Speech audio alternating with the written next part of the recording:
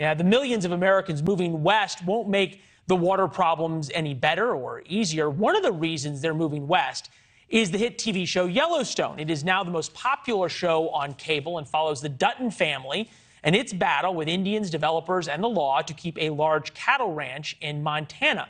Soon we'll see the beautiful Montana vistas of the ranch. Naturally, there it is.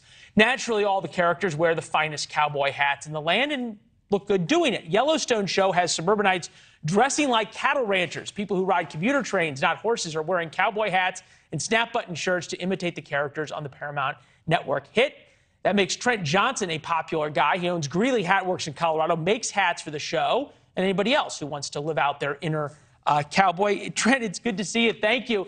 Thank you for the opportunity. Did you have any idea that this was going to happen? No, I really didn't. Taylor Sheridan he had sent me the script for season 1, episode 1, asking if I'd like to do a TV show.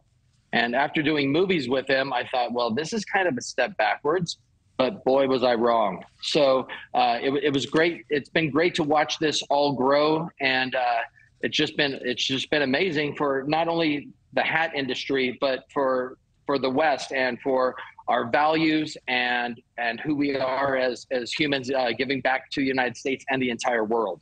We're watching some pictures of you make your hats. As I saw it on your website, you guys are sold out for 7 or 9 months.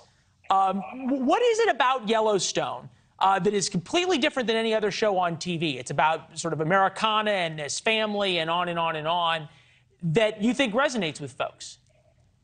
Well, I think it was one of those things, again, I guess kind of about COVID, is people locked up in their homes, people like not being able to talk to their next door neighbor type of a thing. And so I think it gave everybody the allure of the American West and the open range, if you will. And it just really made people realize like what some of the values that they may have lost over generations, really what they appreciate about the American West.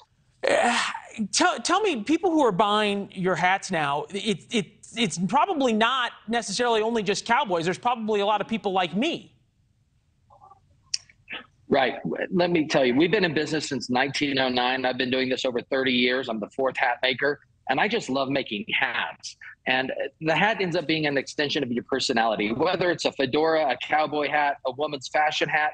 That's the cool thing, is helping their hat dreams come true, if you will. And every time, the way I collaborated with Taylor Sheridan and Ruth Carter on Yellowstone, every time I work with somebody and my entire team does, that's what makes it awesome. Every customer is like a new collaboration. Now, but in terms of demand for you guys, his things totally changed before Yellowstone, after Yellowstone?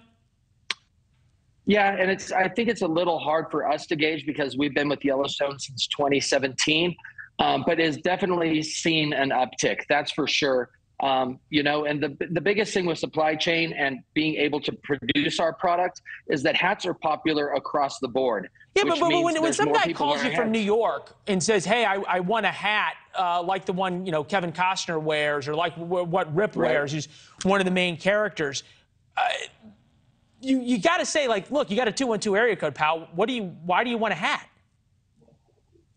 Yeah, and it's usually Sunday nights after the episode, and everybody feels like they've drank half a bottle of Pendleton and they think they're Rip, where you kind of scratch your head. But that's the thing, is getting to know these customers wherever they are, 212, 808, whatever it is. That's the cool thing, is being able to kind of share the American West with people that are city locked. And, it might just be a hat to you, like looking from the outside, but to them, it's like part of their dream. I love it. I've worn cowboy boots since I used to live in Denver. I worked out there for 3 years, the best 3 years of my life. I never got a hat, though, and our graphics department has, there we go, the Derby, the 10-gallon, or the Cattleman. You're an expert in these things. Do you have any suggestions? I think for you, it would be a little bit of all of those. Thanks for watching. Go to newsnationnow.com to find NewsNation on your television provider. And don't forget to subscribe. Click the red button to get more of NewsNation's fact-driven, unbiased coverage.